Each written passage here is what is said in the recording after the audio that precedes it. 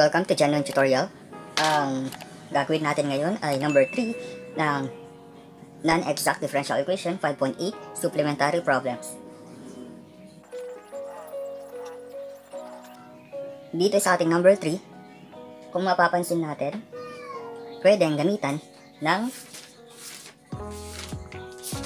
integrating factor determined by inspection. Ito yung part na may 7 na commonly encountered differential equations. So kung para ma-solve to, ang unang dapat gawin ay i-expand dy plus 4y cubed dy plus y dx equal to 0. Yan. Kung mapapansin niyo dito, pwede tayong gumamit ng meron tayong x dy minus y dx.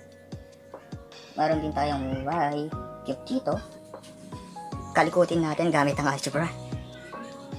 So, x dy plus y dx plus 4y cubed equal to 0. So, kailangan maging negative tong part na to at maging positive to. So, multiply lang natin ang buong equations natin sa negative y squared. Negative y equals to negative 2. So, x minus positive, ay nakalimutan dy, positive y dx minus negative 4 y cubed over y squared equal to 0. So, konting simplify.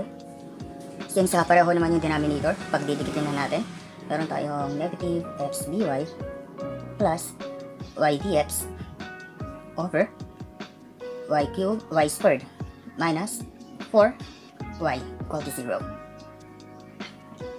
Since kung mapapansin nyo, itong equation na to ay tugma sa ating number 2 ng integrating or commonly encountered differential equations. So, meron tayong d x over y minus 4 integral of y. Nasa yung dy na ito? Dy tayo may dy rin. Dy equal to 0. So, ayun na. Meron tayong integral of this part. Meron tayong x over y minus 4. Integral of y dy. Meron tayong y squared over 2 equal to 0. So, equal to c. Simplify lang natin. X over y 4 over 2. Meron tayong 2 y squared equal to c.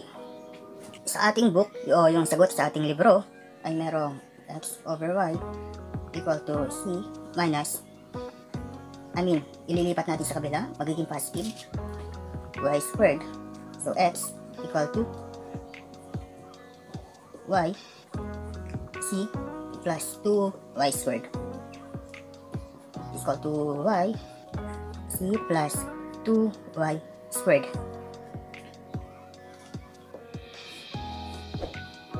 Ayan. Ito na ang ating sagot sa number 3. Well, kung ito yung nakatulong sa inyo, huwag niyong kakalimutan mag-like, share, and subscribe. At i-click nyo rin ang notification bell para kayo ma-notify sa ating mga bagong YouTube tutorials.